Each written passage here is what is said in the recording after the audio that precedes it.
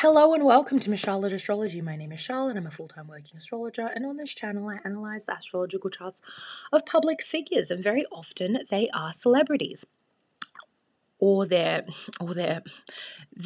sexual predators, or they're murderers, or they're politicians, or they're royals. But most of the time I do like actors and singers and artists. That will be the case today, as I'll be analyzing the astrological chart of a very reluctant celebrity, but she's kind of an icon. Like, she's like a millennial, an icon for millennials and younger, and that is the Ms. Lana Del Rey. So I've had so many people request this reading over the year that I've had this YouTube channel. People want to know who she is because she has so much mystique. You know, there's not a lot of celebrities these days who have that golden age of cinema mystique, and that's what she taps into with her music, her art, the aesthetics that she has for her albums.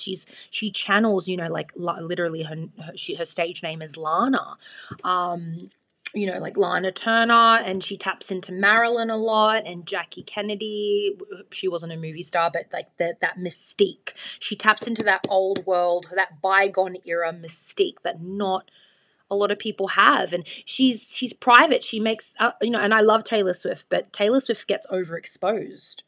She is overexposed. Lana isn't. So there's always like demand for her. People are hungry for pictures of her. She's not even the greatest live performer. I think she's a fantastic musician, a fantastic songwriter. She has a fantastic voice. But her stage presence, because she's so shy, she's a very shy, introverted person, being on stage must be incredibly painful for her. And I say this as a Scorpio rising myself.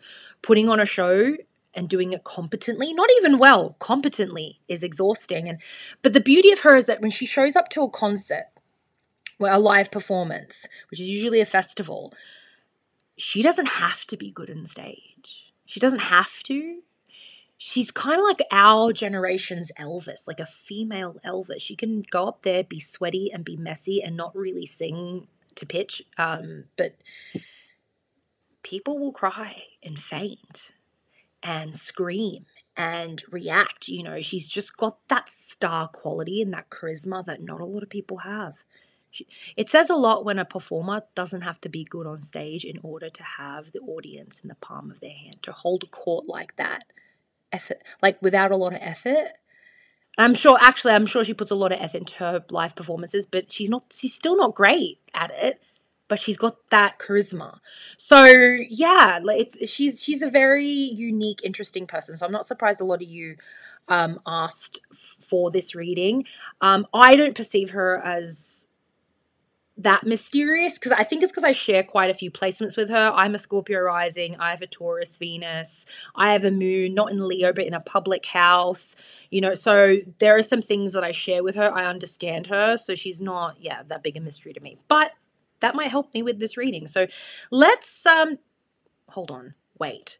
I have to plug. Advertisement! Coming to you from our sponsors, me. I do readings. I do 15-minute MP3 readings, full chart, analysis, transits, synastries for 15 minutes. This is a recording of my voice that's sent to your email. And then I also do 5-minute focus readings for a specific part of your chart or a specific thing in your life. If you want to like really like, dive deep into a specific topic of your chart, we can do that. I also have my YouTube members. It's another great way to support me financially, to just keep the wheels well oiled. I post videos on there upon your request, and I answer your questions on there. So if that's something you'd like to do, I'd be very, very, very, very appreciative. And also in the members, you get discounts on readings. If you're a member of my channel, YouTube member, you'll get very significant discounts on readings, and you'll be the first to find out. The members know. The members know what I'm talking about. Shh. Anyway, if you can't do any of that, please like, subscribe, comment, help me with the algorithm. Please comment nicely, because some people are being a bit mean to each other. Please be kind, okay? Cheers. Because I'll delete it. Anyway, okay, let's dive into Lana Del Rey's chart, shall we? So she is a Scorpio rising with Saturn in the first house. God, she had to grow up quickly. She was a precocious child. She's got that Venus with that North node over here with Pallas Athena, interesting, and Lilith, interesting. Sun at 0 degrees in Cancer, a Mars in Cancer, Mercury in Cancer. She, of course, has this Ceres, the asteroid, and then a moon in midheaven in Leo. It's giving mother. It's giving artiste. It's giving mystique. It is. And yeah, those are all her personal placements. So what shall we focus on first? Let's go to this North node with Venus. Here, okay, so I noticed with Lana's chart, she has a lot of submissive placements, which is really interesting because she's such a force. You know, she's a Scorpio rising. You aren't fuck with that energy. I think she's incredibly beautiful and intimidating. There is like a quiet confidence about her.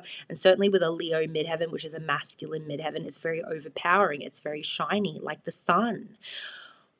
But when you look at her other placements, they're very submissive. They're very soft. With her art, with her work, she's very dominant and very controlling over her money, over her image. Definitely. That's that Leo moon up there with the Leo midheaven. But when it comes to her personal life, very submissive. And that I haven't listened to too much of her music. There are a few bangers that I enjoy. Like Fuck It, I Love You. Love it. But she is looking for love. Her and Taylor Swift with that North node with the Venus. Taylor's got hers in Aquarius. Her North node and Venus are in Aquarius. So it's a different kind of love that she's after. She's looking for stability. You know, when you have your North node with Venus, your destiny is to find love. And that can be a very, very, very long journey. And it's also about learning to love yourself along the way and through that relationship. And having Venus play out in the 7th house, she's incredibly codependent. She has a lot of trouble seeing her value and her beauty for herself on her own. She's very needy of other people to reflect back an image of her. She needs a friend, a partner to tell her that she's beautiful and that she's wonderful and that she's worthy. Because your 7th house is the thing that you're not. What happens when the planet of beauty and self-esteem and wealth and is in the 7th house of others? You're going to require other people to give you that thing, right? So it's really hard having a personal placement in a 7th house because it is going to make you codependent. That's not me shitting on that placement. I have this same placement. I have this placement. It's not easy. Venus on the descendant, geez. And it's a long journey to find love. What makes this a bit complicated is that she's got Lilith here. She's naturally codependent. Every time she falls in love, she's hoping that this will be the one. Like, this will be it, and I'll finally understand my own worth through this person. But Lilith is here and it's destructive, and Lilith don't like to be married. Taurus Venuses loves the idea of marriage and, you know, the big car and the White House with the picket fence and, you know, like, you know, churning butter and shit. Like, they love that. But you got to remember, wherever Lilith lies is where you need to be free. Lilith doesn't like marriage, and that's why I'm a bit worried about this marriage that she's just gotten into. I feel like there's I've seen their synastry. I'm going to do their synastry chart. That's going to come out soon.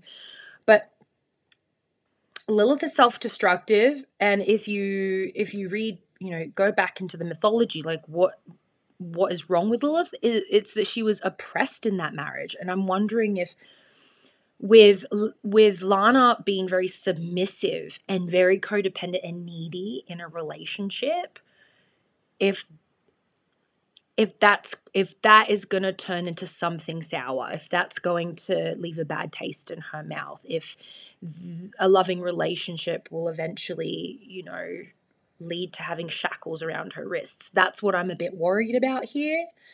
She's got her Pallas Athena, her creative and strategic genius. It's love is the muse. So she's looking for love and she's looking for stability. And she's also, you know, in need of a muse. So yeah, it's not the healthiest. Because for her, when love goes wrong, that's when she produces her best songs. So yeah, this is very complex combination of energies here. Because this is a very healthy kind of North Node, I think, but it's just that Lilith is like, because I could argue that her destiny is to achieve her creative genius, and she will, and she has, and she will continue to do that. But I mean, when love goes wrong, that will still continue to happen. It's just sad. It's just really, really sad. Also, with her Venus in Taurus, she is naturally submissive in relationships, and she's very attracted to money and power. Specifically, money when she was young, money and power when she was younger. I think now with this choice of man being closer in age to her, which is healthier. But she was, guys, remember, she was messing around with Harvey Weinstein, and that was probably one of the few consensual relationships that he's had. But she was in love with Harvey. She wrote a song about him, like Harvey in the Sky with Diamonds, something like that. Something like that. I haven't heard it, but I know that she has dedicated a song to him.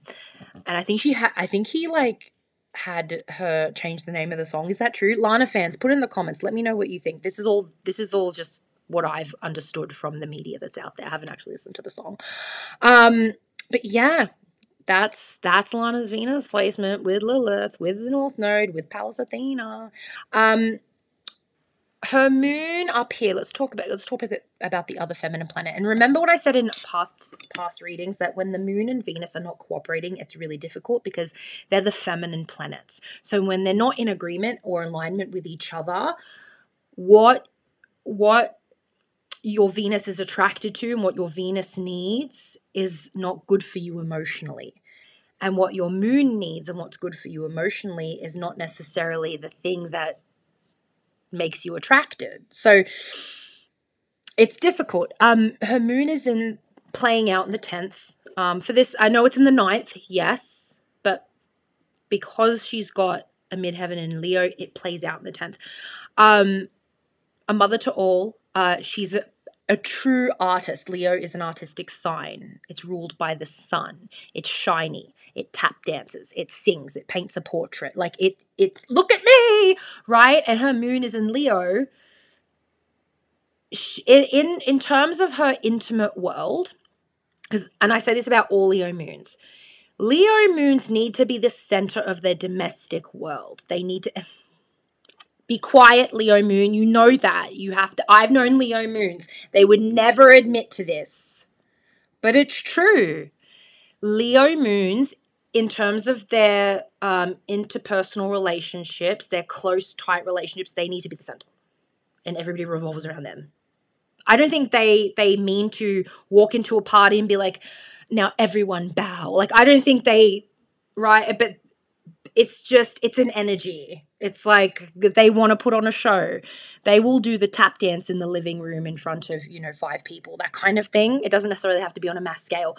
Now, with her, what changes this up is that it plays out in a house of career. So when it comes to her career, she's very particular about her aesthetic, her look, colors, how she's framed, how she's lit, very controlling, and hella sensitive. She's got that moon up there, so she feels the slings and the arrows. Like she's in a lot of pain up there, but she loves making art. It's a very difficult placement.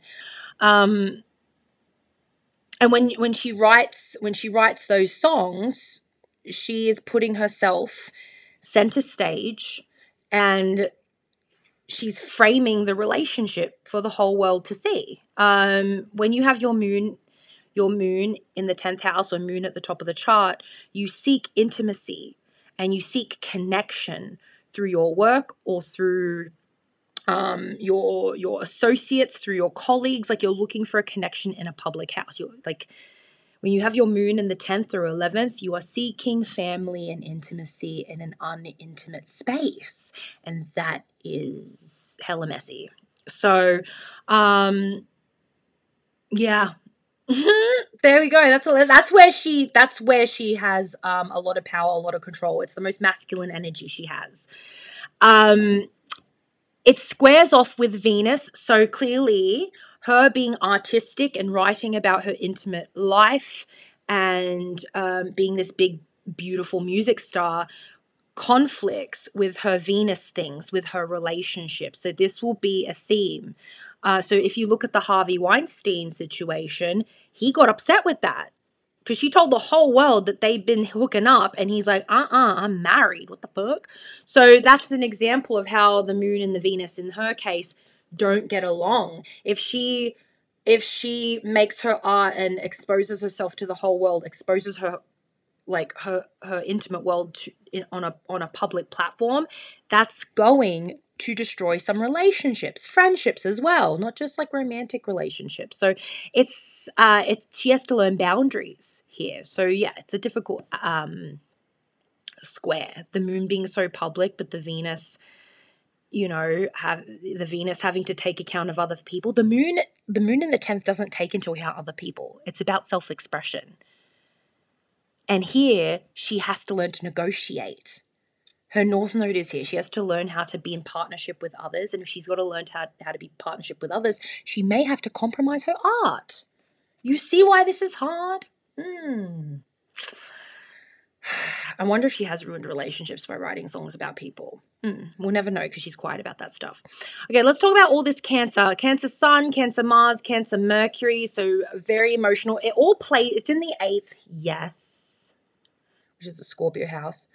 But because it's in Cancer, it plays into the 9th. So she's a Cancer stellium, but she's also a bit of a Sagittarius. She's always looking to expand herself intellectually, spiritually, emotionally, because it's Cancer. She's always looking to feel another feeling, which is also incredibly painful for her. It gets her into a lot of trouble. A Mercury playing out in the 9th as well. She's a natural teacher. She would be good. I know she's got a book. She had a book of poetry. Didn't she write a book of poetry that got stolen? Her laptop got stolen. I see her being a poet, which she is. She's a singer. Her poems are in the form of songs, but she would make a really good writer, like writing a book or a book of poems or something like that. So maybe she's going to expand a little bit, change her art making potentially. Like the way she makes art may change and develop over time. I think she'll always sing, but it would be really cool to see her write a book or even illustrate or something like that. I don't know how good she is at drawing, but she's got an eye for color. She's got an eye for beauty. Even though the 9th house is a masculine house, it's a Sagittarius house, she has a lot of feminine Cancer stellium playing out in there. She's a bit of a vagabond as well. I think she does enjoy traveling. I don't think she's loud about it, but she loves wandering around America and getting behind. What did she do? She got behind the bar or something. She started serving drinks, or she was waitress for a day. Like, that's a very vagabond 9th house thing to do. It was like playing dress up for her. I think she just wanted to pose as a normal person for a day. So it's really interesting. Let's have a look. Oh, there's so many. She's got so much red in her chart. A lot of pain. What is this? This precocious child doing grown-up things at a young age. So Saturn, the planet of karma and the father and restrictions and daddy things, is at 22 degrees at 22 minutes. Kill or be killed degree. Extreme situations with father figures. I don't know. Does anyone know about her father? I have no idea. But she clearly has daddy issues. Why does she have daddy issues if her dad is a good man? Did something happen in her formative years with another father figure, like an uncle, or like did something happen? She just saw stuff. She has a lot of early trauma. Was she abused? Because Saturn in the first house is someone that had to grow up quite young. As Taylor Swift said, sometimes when someone grows up precocious, it means they never grow up at all. That's in a song. That's true for her. She grew up really, really fast. Scorpio risings also have very difficult lives. It's just those are the cards we're fucking dealt. And then also to have Pluto here and Saturn doing a dance together here. I know they're like not in a conjunction, but they are occupying the same sign. There has to be some kind of abuse from a male figure because she's got those daddy issues. Did she run away when she was young? She got into a lot of trouble when she was young? She's got a lot of expectations on her and she's expected to follow the rules and she just doesn't. Like, Pluto square the moon. Why doesn't she feel safe at home? She's got Jupiter down here, and Jupiter in the same sign as the IC could indicate a very wealthy home or a very loving home. But it's retrograde and it's in an unstable sign, so the home is still chaotic. Even if she's got a lot of love and a lot of money, there's something else. Were her parents divorced? Did she have to move a lot when she was a kid? Like, what's going on here? Because her moon's up here. Why does she feel the safest and the most vulnerable exposing her heart and soul to the public, to millions of people? How come she feels at home up here in this unintimate place? Which also gets her into a lot of trouble. Why does she feel more comfortable being intimate with a crowd than her own family? What's going on? What dysfunction is there? I don't know, but it's there. But the Jupiter is indicating that she grew up with, like, maybe a lot of wealth or a lot of love. But that doesn't necessarily mean that there's, like, no dysfunction, you know what I mean? And that Saturn squares Jupiter. Oh, and they're both retrograde. So both husband things and daddy things. Disappointing father and a disappointing husband or husbands. Disappointing father figures, disappointing elders, and disappointing husbands, like boyfriends. Anyway, someone help me out in the comments. Whatever aligns with what you know. Second house, Uranus, part of fortune, and Neptune is in Capricorn, but money is up and down. Money is very up and down. I think at one point she might have had no money or not a lot of money. And it comes in like very sudden waves. Like she'll make a lot of money one moment and then she'll have none for a while, or she won't make anything for a while. She's part of fortune here, so I feel like she's always going to have money, but the money is it goes up and down. Hopefully she has a financial manager. Her Uranus is pretty well aspected with Jupiter, so maybe she gets support, or she had support from her family very early on. Uranus trine the moon. Makes money from her art. And it happens in waves. That makes sense. Even though Uranus is an unstable planet to have in your second house, if it's nicely aspected with another planet, like a personal planet, then money's always going to come to you. You're going to be fine. And it's in Sagittarius. Sagittarius is the sign of abundance. So yeah, her second house. Scorpio risings generally do quite well with money. Even when they're broke, they'll find another way to make it, just because Sagittarius is ever expanding on their second house.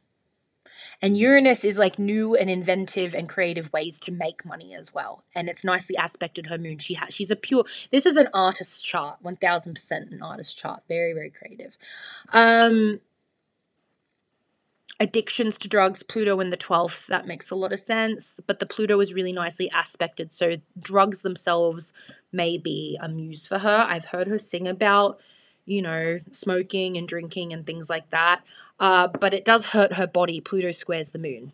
It will hurt her body. Like, her vices will get the better of her if she is not careful. It helps with creativity. It helps with expanding her, her creative process and expanding her mind and her heart, blah, blah, blah. But it destroys her body. It hurts her a lot. So hopefully she's coming out of that. Poor little moon.